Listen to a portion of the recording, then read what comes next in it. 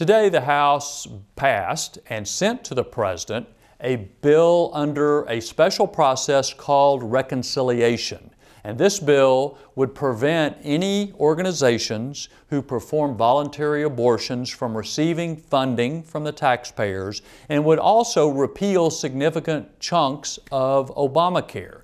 This special process allows the Senate to pass a bill with only 51 votes, and in fact they passed it with 52. So the House has now passed it. It goes to the President. We'll see whether he chooses to sign or veto it in the days to come.